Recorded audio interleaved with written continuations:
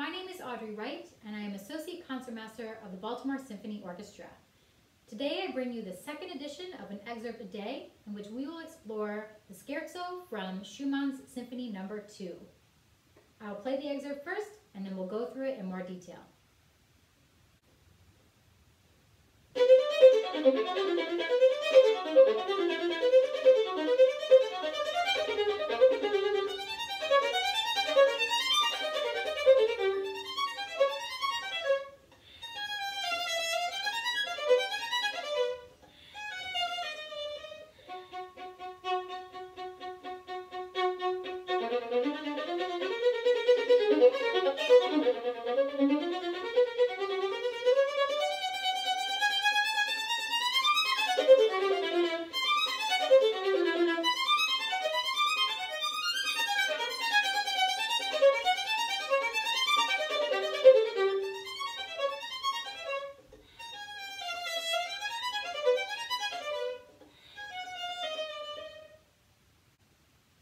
Schumann 2, one of the most difficult excerpts for violin, for sure. So let's get right into it. I like to think of three specific areas of focus when I'm working on this piece. The first is articulation and how we approach the bow stroke to get a beautiful, clear bow stroke off the string, something that sparkles, something that's strong without being too aggressive. Second area of focus, of course, is intonation. It's very, very tricky in this excerpt. There are so many diminished arpeggios and weird chromaticism. And so hopefully I'll be able to shed some light on how I work on some of the especially gnarly areas regarding intonation in this excerpt. Third area of focus is phrasing.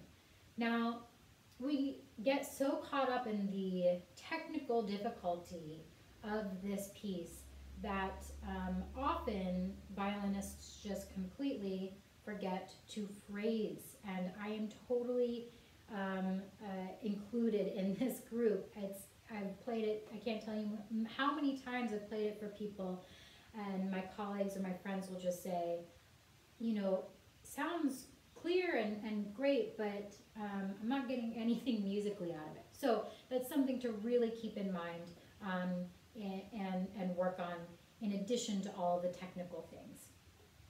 All right, so starting off from the beginning, I mentioned articulation and bow stroke. So we're going for a spiccato off the string stroke. I do start from the string, otherwise there's really no chance of having any kind of clarity. It's an off the string stroke, but it's close to the string, and you want to find this kind of, I call it kind of like a sticky spiccato. So if I'm coming from the string, I'll just play on an open A.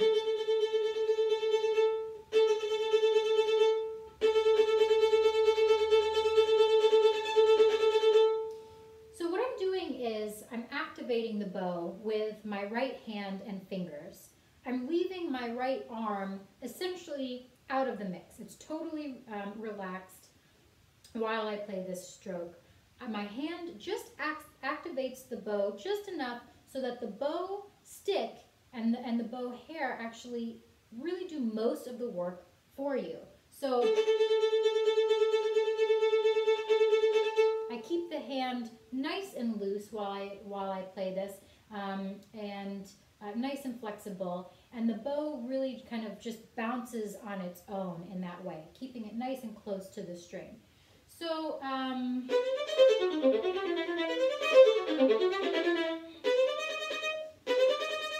so if you see, kind of, starting from the string can really help you get that click, that bite that you need in terms of clarity for this sound and for this bow stroke. Now, one way that I really like to work on this excerpt is by playing it with just open strings. So you kind of have to do a little bit of detective work to figure out what open strings you should be playing without the left hand. But once you do that, it really helps to kind of coordinate your bow stroke with all these different string crossings, so that you can add the left hand later without over exerting yourself to start with. So it'll sound something like this.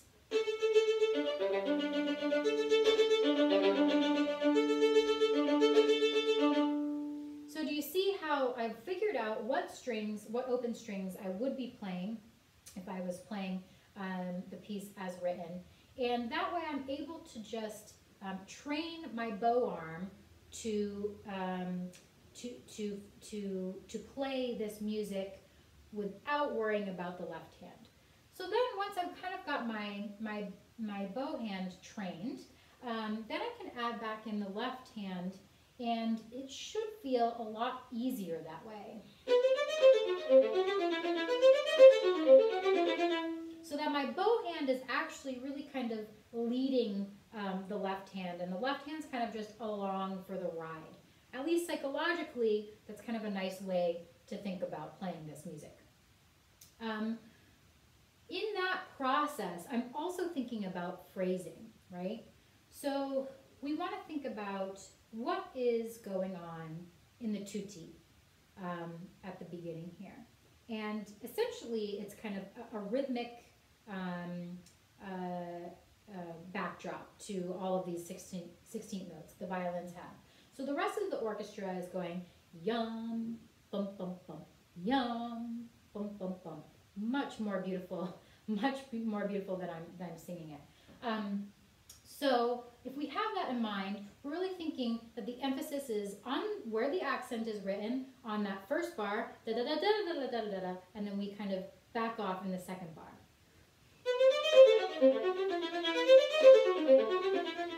That was a little bit exaggerated, but you get the point, so that there's emphasis and release, emphasis and release. And to make that kind of clear phrasing all the way through. And as we go on, emphasis and release.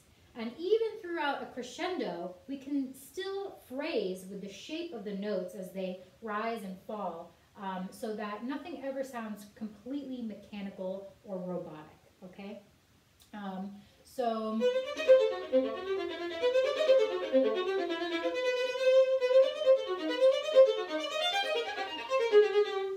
there's always a sense of kind of shape and rising and falling.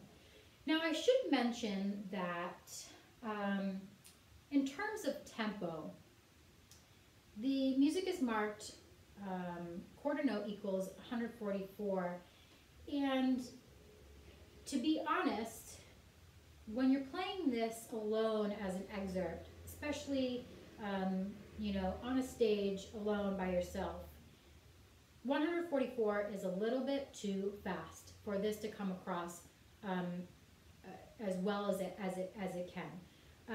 I stick to around 138 to the quarter note, which gives me a little bit of space to play with absolute clarity. And in fact, when we're playing something that sounds incredibly clear, it's going to sound faster than if we were just kind of you know, getting through at 144, and things might be less clear, a little bit washier at that tempo. So keep that in mind, that 144 is a good goal tempo to be able to play, but in context, maybe a slightly too fast in an audition setting. Okay, so now I'm going to move on to the second ending, and these little interjections here, starting at the second ending, these are very tricky regarding intonation.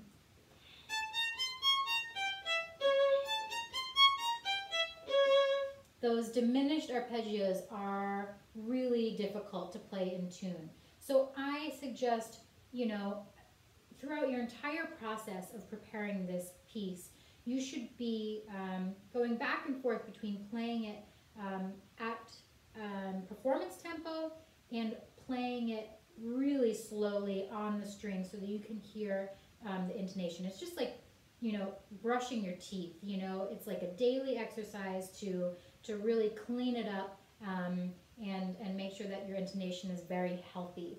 So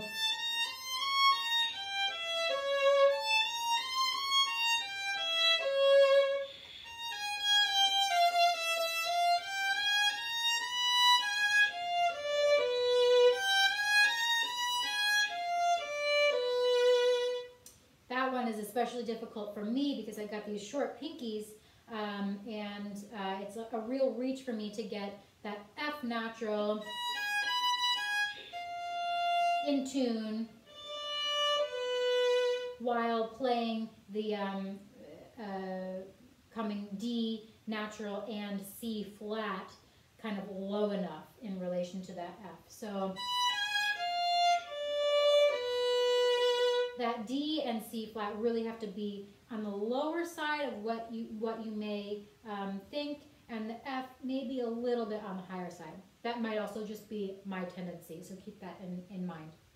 But playing that passage, and when it comes back at the end, very slowly, just practicing it. Again, it's about hearing it. It's about getting your left hand to really feel how it feels to play that in tune. Just keep playing it slowly throughout your preparation of this excerpt. Now going on, these little accents in the odd tempo with the repeated F sharps, they should really be done, I think, with vibrato more than anything else. Maybe a little bit more energy in the bow, but not too much.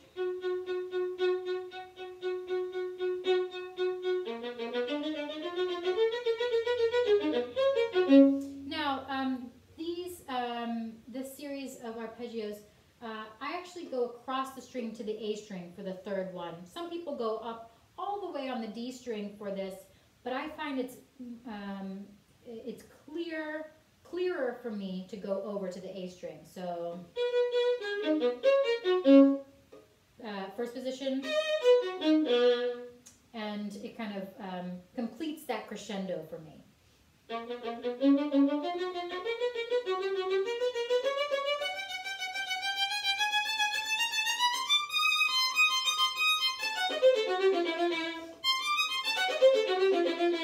Now, excuse me, when we reach letter K, this is the forte section. It's also measure 35.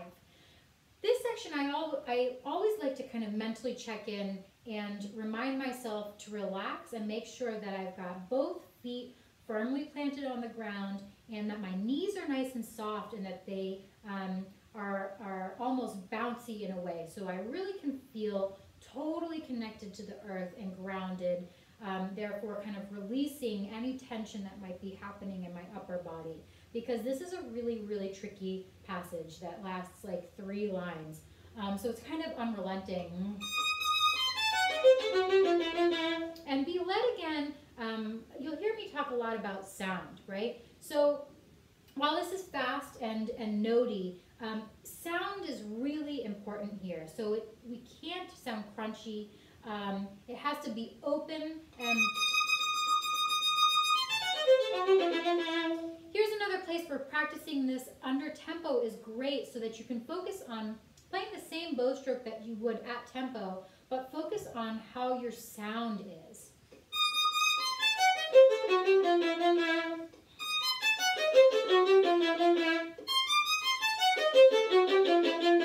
So my bow stroke is still sticky, that sticky spiccato at this tempo, but it has resonance, it has core, it's round, and it's in no way kind of getting crunchy, and it doesn't feel tense at this tempo. So then once I kind of figure out my sound, I can try to be led by that when I go back to the regular tempo.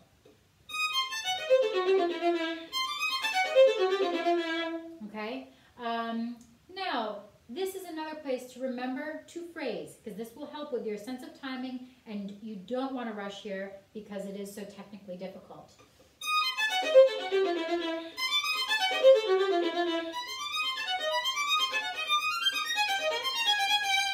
So, really phrase that.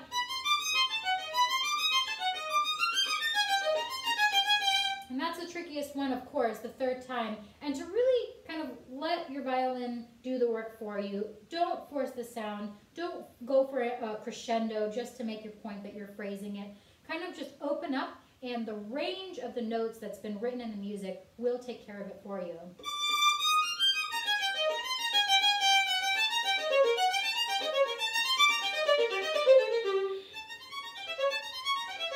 Now, you'll notice that when I ended that forte phrase and started the subito piano, I took a little bit of time to set up the subito piano, and that is absolutely all right, especially if you're playing this excerpt in context for an audition.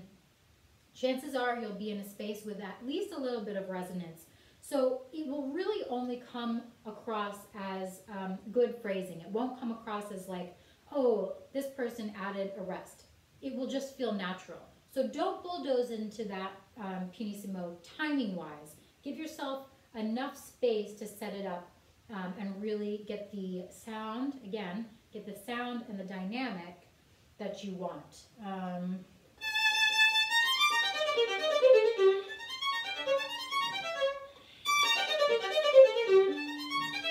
See, that was maybe a little too fast.